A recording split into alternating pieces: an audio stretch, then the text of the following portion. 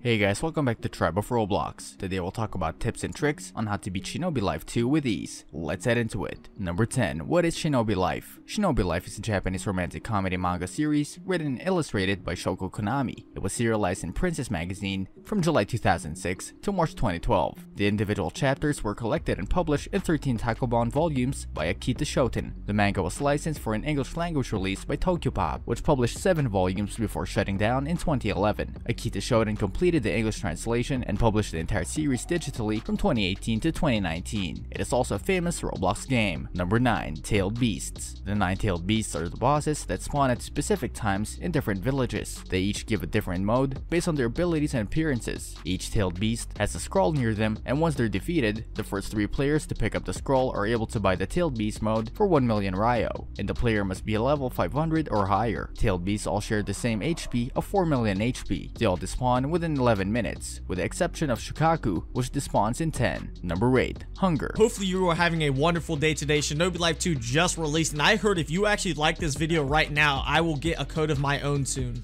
On the right side of your user GUI, there will be a ramen symbol. If it's red, it means you're hungry, and you will get lower HP regeneration. You can find ramen shops in the 5 main places. To eat, just sit down in a stool and watch as the ramen icon goes smaller and smaller, and then it will turn green, which leads to higher regen. KG. In the customization menu, you can roll for KGs. You will most likely get either ice, wood, and explosion. Leveling it up will give you access to its moves and modes. Here's a tip: your character level is not the same as your mastery level. You get mastery level just by leveling up or just using the KG. Farming wood is a good way to earn XP. Number 7. Combat Logs. They pretty much get stuck in the convoy, so Con's gonna get sucked right now if I use it.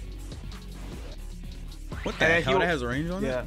Yeah, it does. On the left side of your user GUI, there will be a skull symbol. It will appear if any of these conditions are met. You attack somebody, you take damage, you are knocked, or you have recently died. There is no penalty for resetting while you are combat logged, but there is for leaving. It takes 2 to 10 seconds for your combat log to go away. Number 6. Scrolls. Scrolls is a mechanic brought back from Naruto Beyond. They have a set spawn time, but it has a chance not to spawn. Spawn locations differ each time it spawns. You can get weapons, subjutsu, and tailed beast from scrolls. Killing bosses like Naruto, Sasuke, and Kakashi has 1/3 chance for it to drop a companion scroll. Picking it up gives you a companion for free. Companions just attack once and go away for 30 seconds. If they are attacked while performing the jutsu, it is cancelled and the companion goes away. Number 5. Quest. Quest gives large amounts of XP. There are a couple types of quests. Star quests are just doing chores in the village. Green scroll quests are going out of the village and fighting NPCs. Red scrolls mean boss missions. Levels range 300 to 700 plus. It depends on the village. Completing a boss mission means you can obtain that boss as a companion. Number 4. Training logs. Logs are found everywhere in villages and around villages as well. Just by fighting it like how you would normally fight NPCs gives you free XP. The more damage that you do, the more XP you get.